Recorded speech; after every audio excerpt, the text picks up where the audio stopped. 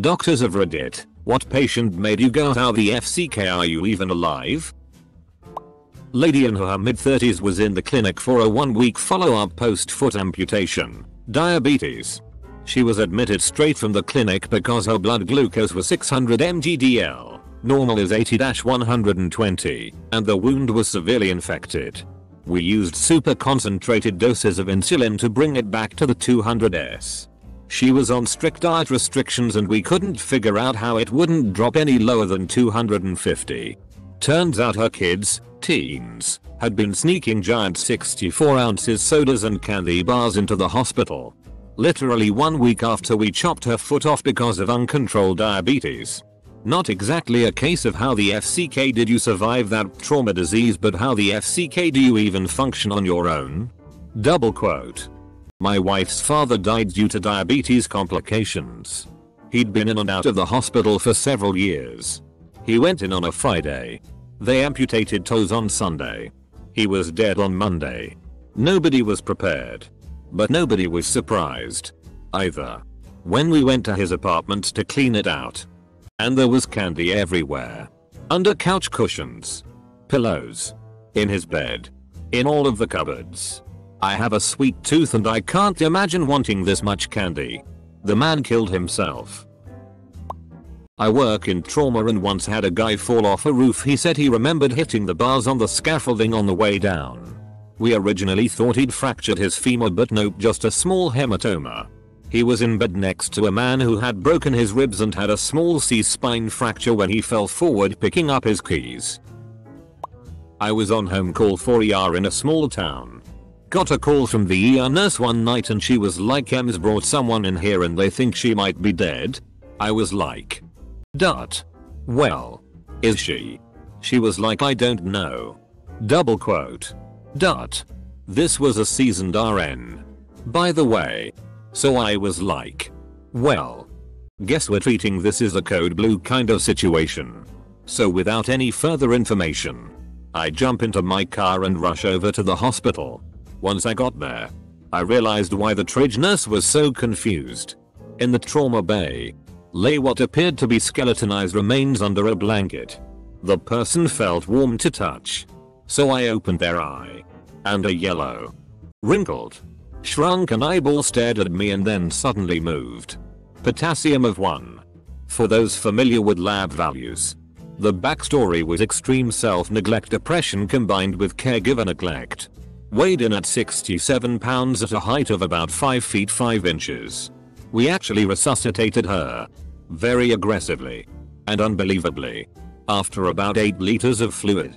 She started speaking a word or two at a time and recognized her daughter.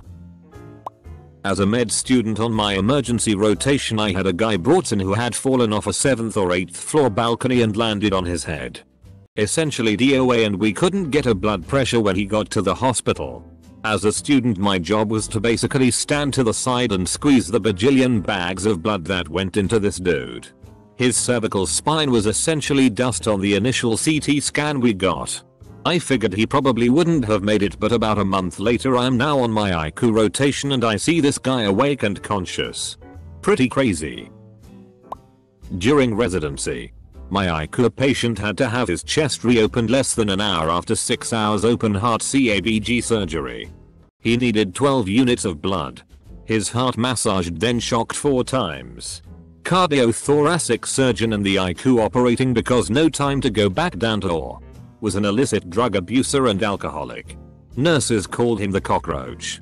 I checked in on him for 4 weeks. He was unresponsive every day. On week 20 we had to consult and to take maggots out of his nose. I was sure he was a goner after that. Week 3 passed. No change. Week 4. Day 24 I believe. At 6 AM. He opens his eyes. I was shocked. He has a permanent tracheostomy now. But somehow is alive. My dad is 87. He had prostate, liver, bowel, colon and skin cancer. For the skin cancer he had lots of reconstructive surgeries. His whole tibia region and the back of his hands. Every year he has to have at least 1 skin lesion removed.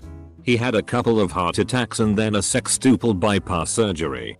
He also had a big pneumonia, a huge abscess and a small stroke. His doctor wants to see him every 6 months. I think just to be amazed that he's still walking around. Patient here. When I was 2 I was being treated for asthma due to wheezing, labored breathing, etc. One night it got exceptionally bad, so my mom took me to the ER. They put me face down to do a CT scan. This was 1990, and when they were done, they turned me back over and I was blue. Had stopped breathing. CT revealed a volleyball-size mass in my chest. Emergency surgery revealed what was supposed to be my twin.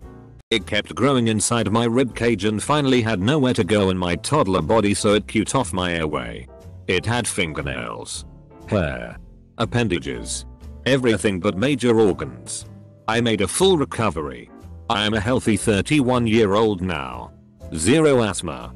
Only remnant of that night is a scar that goes from the center of my chest to the center of my back. Update. Definitely didn't expect this to blow up. Damn. Thanks for my first gold. This was a teratoma, so it was never a viable human. Edited the post to show that I am the healthy 31-year-old. Lol, anybody that quoted White Scoot is my hero. A couple pictures of me before and after brain surgeries were on the front page around this time last year. The mortality rate for acute subdural hematomas is 50-90%. Of those who live, approximately 20-30% regain any brain functioning due to the subdural hematoma. The bleeding in my skull was so severe that I also had cranial herniation. My brain tilted 5 millimeters, causing my brain stem to compress into my spinal cord. That I not only lived, but woke up and recovered well enough to go back to work, get married, travel the world, return to baseline physically is a straight up medical miracle. I'm still in touch with the neurosurgeon who was on call at the hospital that day, and he says the same thing. My mom's a doctor. I asked her about this when it came up on Reddit.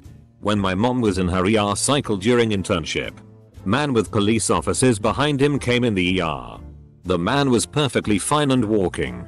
So my mom and her colleagues were confused. The officers showed them a picture of a crumpled metal piece, which was a car.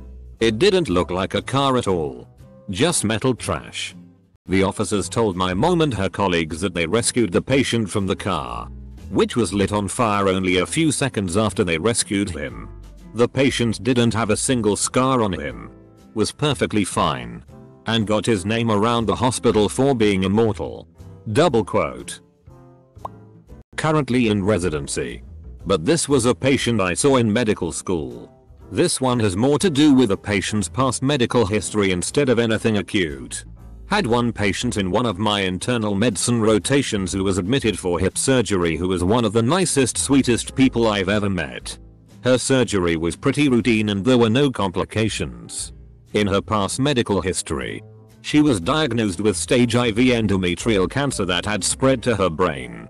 Apparently she had undergone chemo, radiation, primary tumor resection, and surgery to remove the brain met. She remained cancer-free since that period. The fact that she had undergone that whole ordeal and appeared to be mostly healthy and was in remission from her cancer really blew my mind.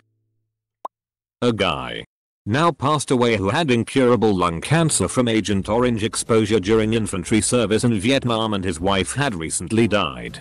Cancer. Wife died. Guy was pretty positive, glass half full about chemo, considering the double whammy. Asked him how he managed to keep it on the positive. He said he was returning to base with just days left on his enlistment. Rookie pilot has a mechanical failure of some sort in their hui. They are going down. And not the controlled kind of landing either. He assumes he is about to die. Says everything got real slow, real bright, and a sense of acceptance and peace washed over him. Rookie pulls one out at the last moment. Lands their bird with no casualties. Patient told me he felt he should have died that day. And every single day since was a complete gift. Maybe being alive has a lot to do with attitude. Obligatory not a doctor. But my dad is, and he liked to tell us about the crazy shit he saw. This post made me think of one of those in particular. Huge guy. Linebacker build. Came into the trauma ward with a gunshot wound dead center of the chest. He could breathe fine and he had a pulse. So they did a chest x-ray and found that the bullet had spent all its energy getting through this guy's sternum and was just resting on his pericardium. My father's doctor couldn't believe her. He didn't need to amputate his feet and he was still alive. Dad had brittle diabetes. His pancreas would kick in and out due to a congenital deformity. At 82. He had significant heart issues, including angina, enlarged heart and clogged arteries.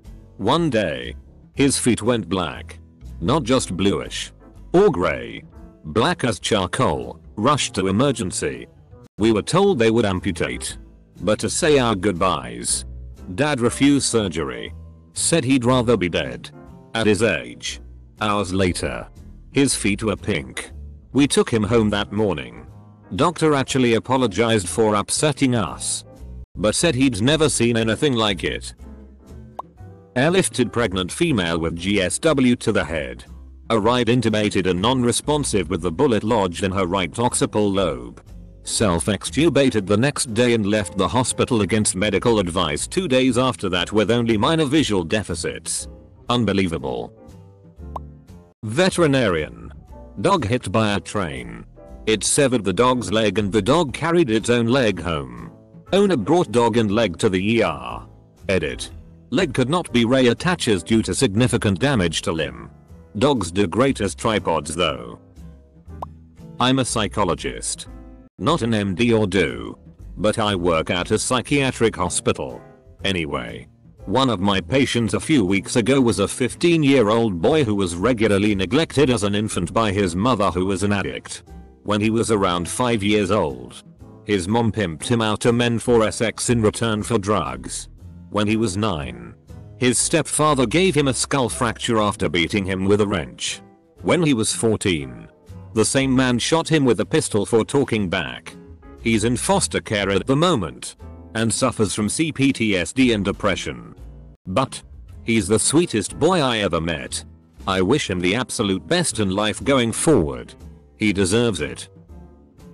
I'm not a doctor, but I did meet a patient who fell from a 5-story building. Landed on his upper back.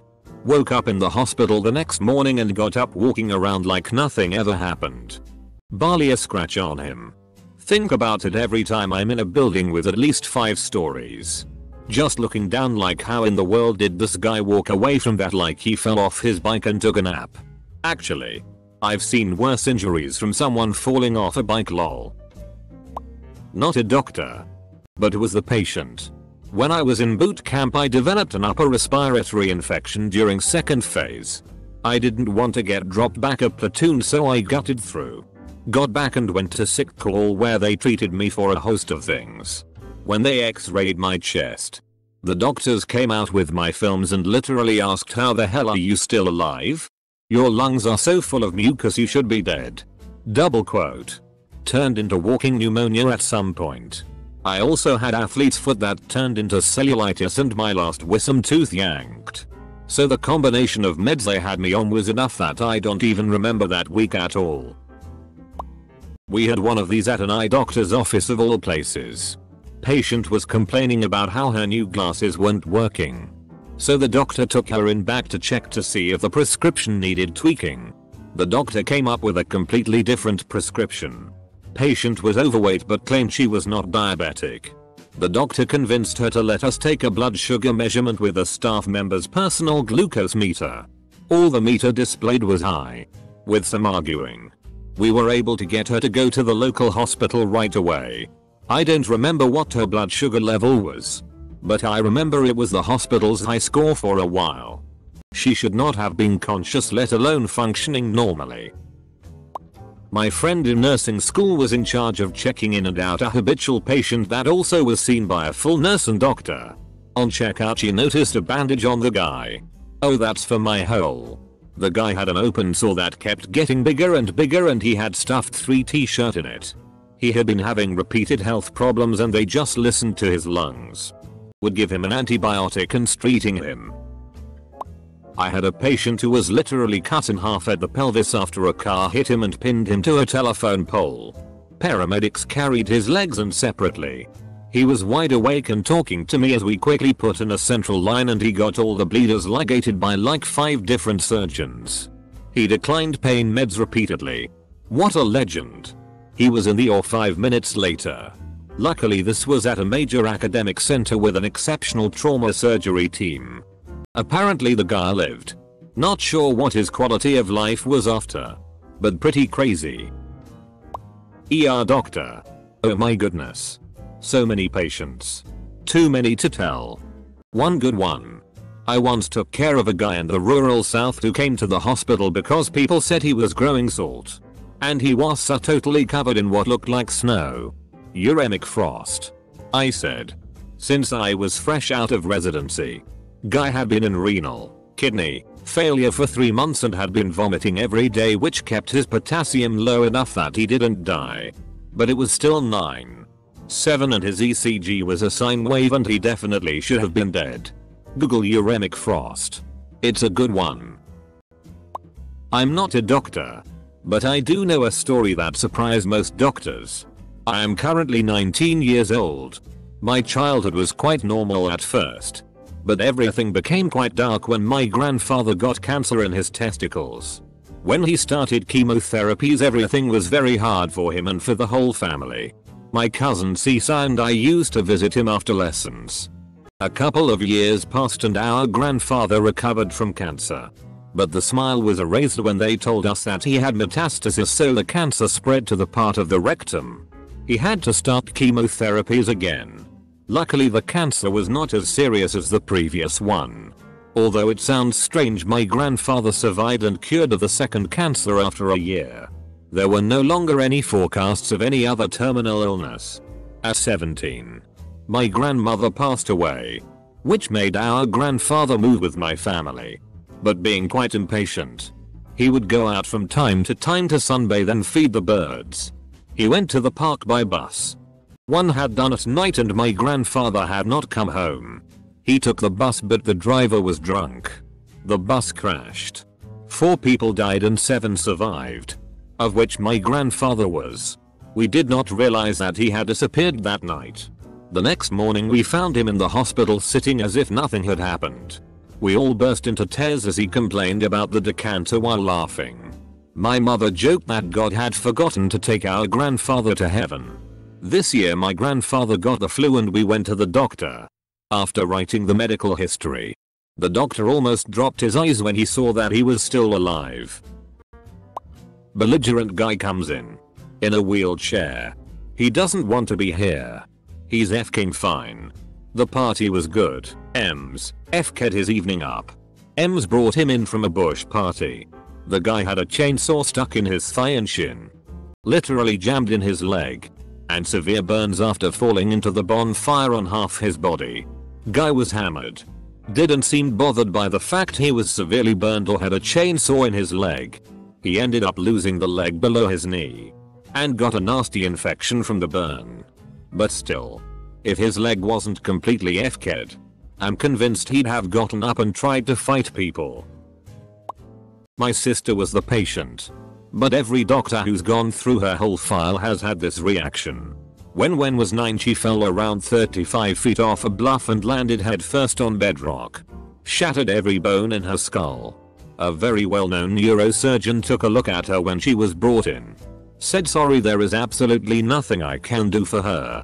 I'd say she had a 10% chance of surviving the night. Say your goodbyes now." 3 weeks in a coma. 3 months in an ICU. 6 months as an inpatient. She's still alive today. She has permanent damage, of course. But holy cow, can kids' bodies recover from a lot. I'm a midwife and we have patients who have massive obstetric hemorrhage, which is classed as any blood loss over 2 liters.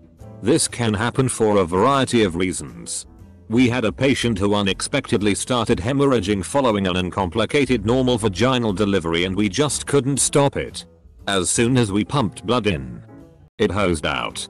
The doctors had to perform an emergency hysterectomy and the bleeding stopped. I think it's fair to say we were all shocked, not just at the incident itself, but at the fact that this woman lost 8 liters of blood. Also, that she spent just one night in intensive care before she was back on the ward, caring for her newborn. And she was home within a week. Women are bloody awesome, excuse the pun. For reference, women usually have between 2 liters of blood circulating in their body. Hence 8 liters is very scary. I had lost a lot of blood to anemia and went into the doctor for something else. She starts looking into my eyes, my gums, pinching my cheeks and telling me that I'm severely anemic, and then said, "Are you always this white and pale?" And then I'm like, "Yeah, I guess." And then she made me take a test. Turns out my blood level hemoglobin was at 6.5 and dropping because of my heavy menstrual cycle and stomach issues not absorbing iron. I had gone into the doctor because I had really bad heartburn. And turns out that I was really low on blood. It explained all the dizziness, coldness, eating ice by the pound. Auditory hallucinations were happening and I started to just not care about anything. Had numbness in my whole body as well. And trouble breathing. I'd been in such a dire state that I started to accept all of these things as normal. When I checked myself into the ER, I told them that my doctor told me to come in. But I think she was overreacting. And I can probably just go home. They quickly tested me. My blood level had dropped a little in a couple of days and I still had heavy menstruation. They quickly admitted me to start my blood transfusion. They said that had I waited I would have likely gone into cardiac arrest or would have just died in my sleep. After the blood transfusion I felt amazing. I could breathe and my skin color was back. I had a patient in the emergency room who had been involved in an awful car accident where firefighters and paramedics spent an hour trying to get him out of his car. Reportedly, he attempted to walk to the ambulance and when he arrived he was awake and talking. Confused speech. But still. Then paramedics signaled the back of his head to me. His skull was popped open on the back so much that I could see inside. We paged the brain surgeon immediately and the patient was taken directly to the operation theater. Months later I heard from my colleague that he was still alive and had no damages other than some occasional balance problems. Not a doctor but a registered nurse. Last summer between the months of June to September we had a young male, 19 years old, who crashed his motorcycle and was sent flying through a van's windshield. By the time he came onto my unit he had gone through so many operations and I heard he needed to have over 100 blood transfusions within the first month to keep him alive. He also ended up losing all movement and sensation from the belly button down as well as losing his left arm. His right arm was intact but barely functioning. Neurologically he was with it. Knew his name and that he was at the hospital, but I honestly don't think he knew what happened to him.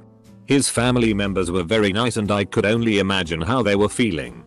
I honestly have no idea how he was still alive. He couldn't sit up straight anymore because he would be in terrible pain 24/7, but if we laid him flat he couldn't really clear his secretions. I'm surprised he didn't get pneumonia or aspirated or something else. We discharged him to a long-term acute care facility and that's the last I heard of him, but it's just such a sad story considering he's only 19. I was very early in. This kid hit up a convenience store near the hospital where I was working. Killed 2 people. One a kid. He had been beat to shit, shot, and wrecked his car. Thanks to the magic of CCTV and video monitors, it was all recorded. That was his last free day. My job was to get him in and out. We got him up and running. And the real hard part was seeing a 19-year-old realizing life as he knew it was over. Not a doctor, but my future brother-in-law was definitely one of those cases. When he was about 5 and my fiancée was 10. Their family went to go visit their grandparents who own a significant amount of land. Grandparents gifted my fiancée one of those mini 4-wheelers for kids. This thing did a significant amount of speed. I don't recall how fast my fiancé said it would go, and grandparents obviously made a rule that brother-in-law couldn't ride on it alone and both had to wear helmets at all times. Well, brother-in-law really wanted to ride it and snuck on when nobody was looking and just took the FCK off about 30 feet before slamming straight into back end of the grandparents' Suburban. From what my fiance has told me, brother-in-law cannot remember any of this accident. It was bad. He cracked his skull. Tons of stitches all over his face. Knocked out some baby teeth. And wore headgear for almost a year because he FK'd up his head. The doctors told my in-laws that it's amazing he survived. And a miracle that he didn't have permanent brain damage. He's a pretty cool kid now at 18. And will be my fiance's best man. My blood sugar was more than 1,000 when I was diagnosed with type 1 diabetes. I was less than a year old. My mom had taken me to the doctor's office 4 times in 3 days, but the nurse called her a nervous mother and sent her home. Also diagnosed with Addison's disease a couple years ago. I'd probably had it for months. And had been living on my own in a town where I knew nobody. The day I got home I basically had a conscious blackout. Happened a few more times over the next couple weeks and I lost the ability to sense low blood sugars. When I was finally hospitalized I was in Addisonian crisis. Took them 3 days to bring in an endocrinologist. And he knew what was wrong within minutes.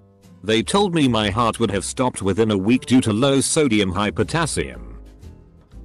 My grandfather is a medical anomaly. His doctors hate him so much.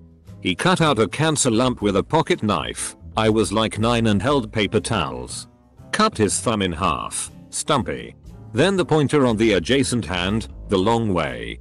Looks like a claw. Cut a hole in his middle. I was young and helped clean and bandage.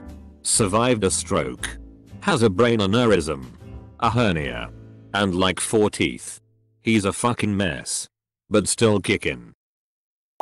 This was many years ago so I can't recall the exact details, but basically, we had a lady on ventilation with sepsis and multi-organ failure. Renal failure. Respiratory failure. Metabolic acidosis. Deranged liver enzymes. The whole works. We counseled the family and they agreed to withdraw life support, so DNR was issued and we took her off her ventilator. A few days later she's still around. Unconscious. Still in full-blown sepsis with multi-organ failure. But brainstem functions were there. I remember looking at her charts with my registrar, I think resident in the US, and my registrar going, but how? Double quote. Then one day, maybe about a week on, during visiting hours, the patient's son approached us before he left to thank us for looking after his mother.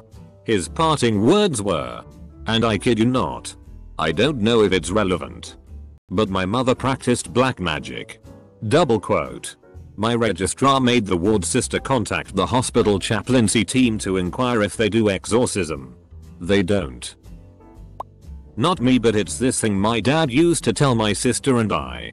My dad served during the Gulf War and said he had to work on a guy whose head got ran over by a tank. What happened was a Marine fell asleep against the treads and the tank drove over him. Guess the fact they were in sand and wearing a helmet saved him. But only barely. My dad said the guy was still incredibly messed up. He never went into specifics. I work in an ER in Lebanon where the construction safety regulations are a bit lax. A few years back I remember that construction workers were falling off buildings like dominoes. One guy came in having fallen from a few stories up and got impaled by an iron bar that went through the back of his neck and out of his left eye socket. Guy was alive and talkative when he got to our ER. Rushed down to surgery. Apparently it had missed every vital structure somehow and the guy didn't even lose vision in his eye.